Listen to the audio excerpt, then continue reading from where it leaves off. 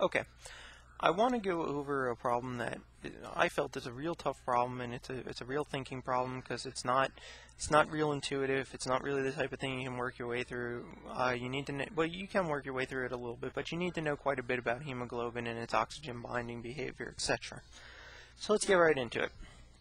An engineered form of hemoglobin was constructed in which histidine F8 was replaced by glycine. Okay, so first thing I'm thinking, we're already changing an amino acid. Histidine's going to glycine.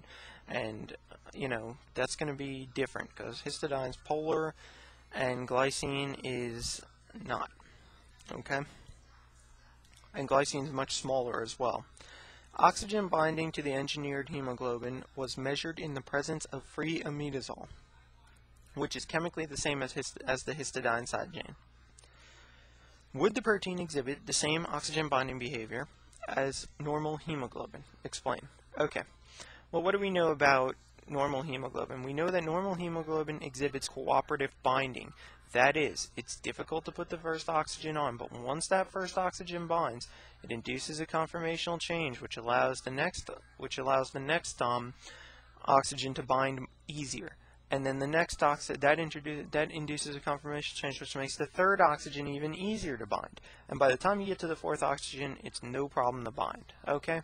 And we know that that's a sigmoidal curve, and that it binds when the partial pressure of oxygen is high, and it releases oxygen when the partial pressure of oxygen is low. So when there's low oxygen, releases oxygen into the tissue where it's needed, and when there's high oxygen pressure, it binds tightly, so places like the lungs.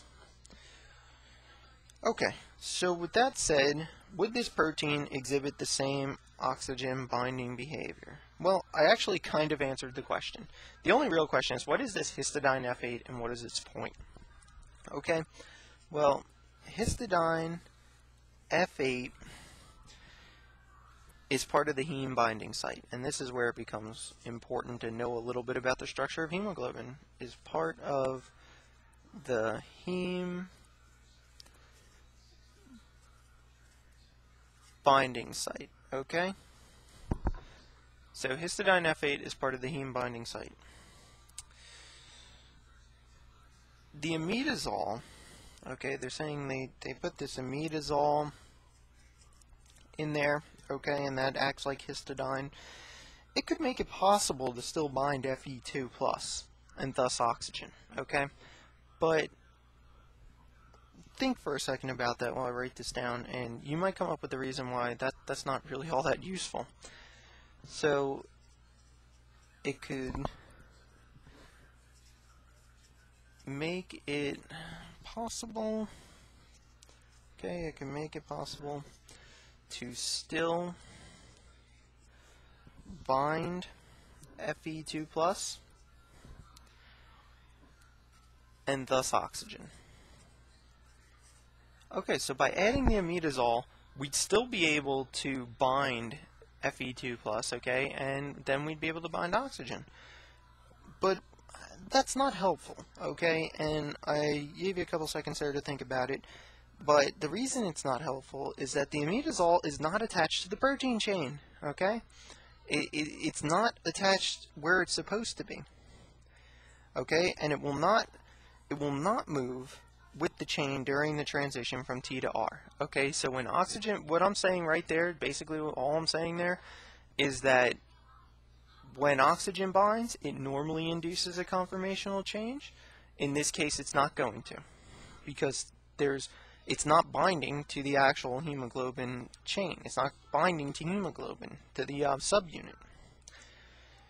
So the mutant hemoglobin will not exhibit cooperative binding. So it's not going to exhibit the cooperative binding that we would expect from hemoglobin for that reason. And that's what I'll say. So since the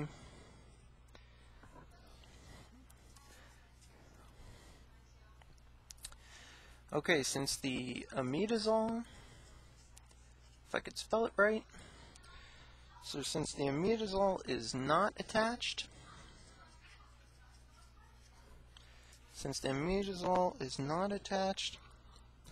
to the protein chain.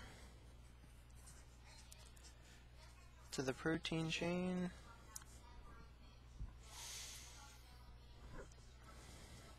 It will not cause a conformational change. Okay, it will not cause a conformational change when oxygen binds.